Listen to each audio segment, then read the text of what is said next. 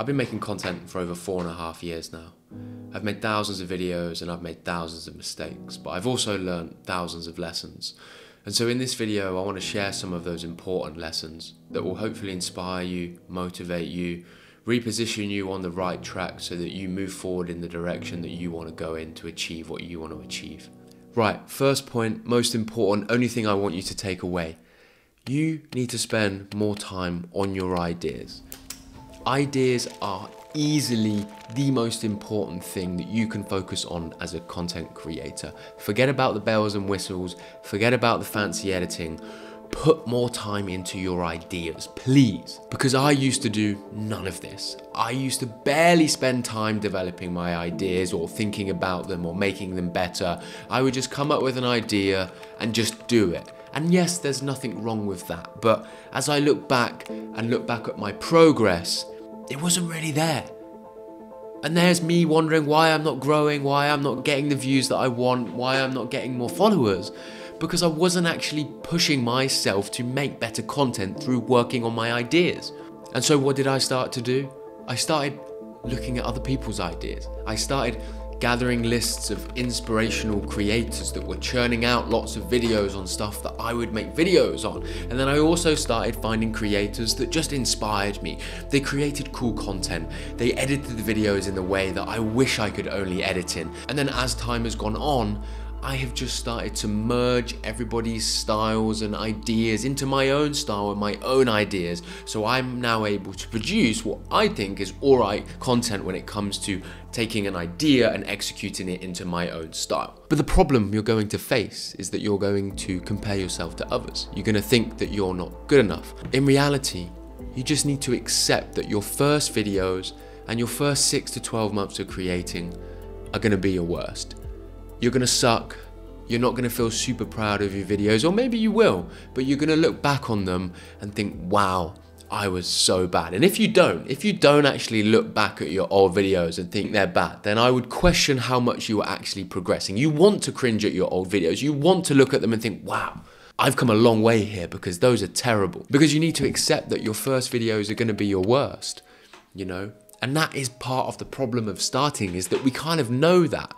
We know they're going to be really bad. But the reality is, even if you progress to then them not being bad, hello, welcome back to another video on my even your future self will look back at them and still think they're bad. Like, I look at my videos from 3 months ago and think they're bad.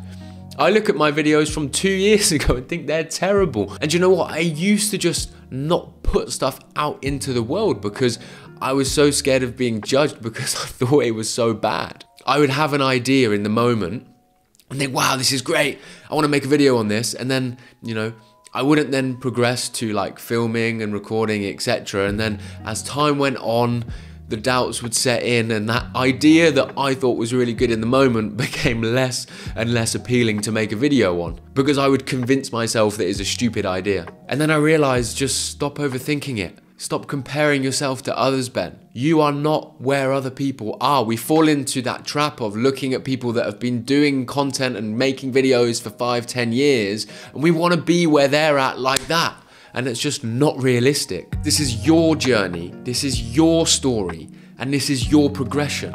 And part of that is going to be you putting yourself out into the world in a somewhat vulnerable way. Because you know that potentially the videos aren't that good, you maybe have imposter syndrome, and you've got this fear of being judged. But that is part of the process. And when you have those moments of inspiration for your own ideas, jump on it. Get your camera out and start recording. Reduce the barriers to entry, because that is one of the biggest problems that we all face. If you create barriers to filming, you use them as an excuse to not film. And you don't need fancy equipment, because in the creative space, we often think that, you know, better cameras, better this, better that is going to make our videos better. When in reality, they don't actually make them that much better, because they are nothing to do with the idea, the concept, the storytelling. All of the important things come before recording. And it's safe to say that I have fallen into that trap. And you know what? Fall into that trap, for sure. Why not? but don't expect it to get you results. And what I would actually recommend is to instead invest in your education and your workflow. The workflow was a big one for me. I used to come home from work, tired, unmotivated, and I would have to make a video. And I actually switched my whole workflow to make that easier, to reduce the barriers. I made sure everything was set up, my lights, my microphone, didn't look aesthetically pleasing. And it's the same with this room now because I am reducing the barriers so that it's just easy for me to jump on those ideas and film. I also changed the workflow slightly where instead of me recording the video, I just recorded a voiceover. I recorded the voiceover of my script, I put that onto my timeline, and then I started editing on top of it. And then once the edit was nearly there, I was like, now all I need to do is record my video. And that just helped me so much in getting over that barrier to just making more content. However, if I am going to recommend 2 pieces of equipment, it would be a good microphone and also good lighting. If you want some recommendations for some good brands for microphones, then I would say either Shure, Rode, Elgato, or DJI. And then for lights, look at Amaran, Godox, SmallRig, or Neewer. But don't get carried away because perfectionism is a big trap in content creation, not only in video production, but also in the editing process.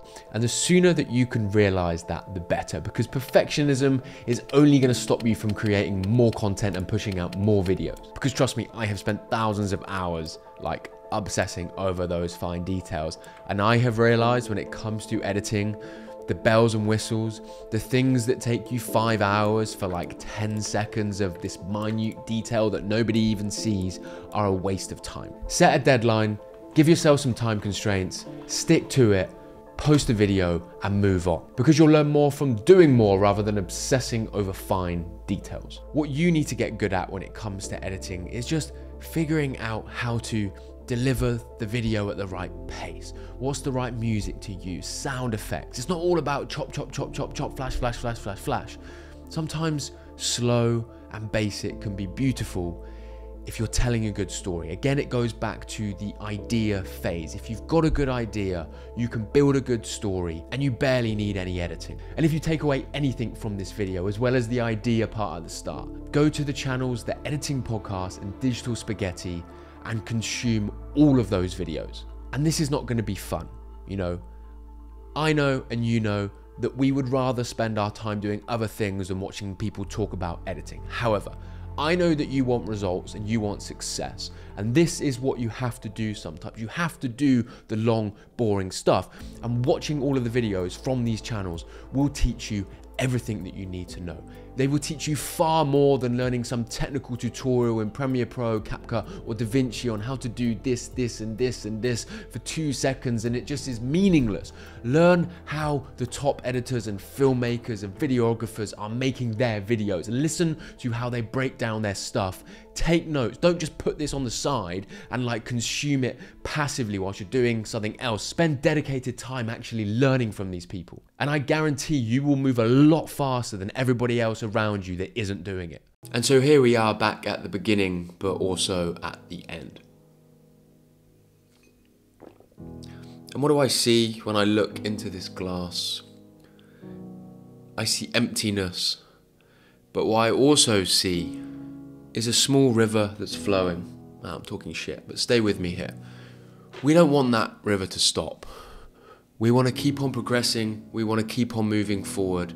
And no matter what views our videos get, we will not let that get to us, because numbers are content creation's demons. Everybody obsesses over them. I have religiously obsessed over my numbers for many, many years, until now where I actually feel free of them. I used to have such a narrow mindset on the performance of one video, but then when I take a step back and look at it retrospectively, one video was just one video. And if that one video is now one video in 1,000, why did I ever let myself get caught up in getting frustrated over one video in 1,000? It doesn't make sense. But I get it, it's hard. We all live in the moment, and it's sometimes difficult to think about how our future self would retrospectively look back at our old self and evaluate how we were dealing stuff in the present day based off future events happening and us making more videos and it only being 1 in 1,000, and then thinking to ourselves, why would we let it stress us out? And so when I look back and ask myself, what would I say to my future self? It would be, if the reach is not what you want it to be right now, focus on what you do have. Focus on your community, the people around you, the people supporting you, networking, learning, fostering relationships with people that you relate to, and enjoy the journey, because life is not a race and neither is content creation. And so just post, learn, progress, reflect, engage, and just keep on going.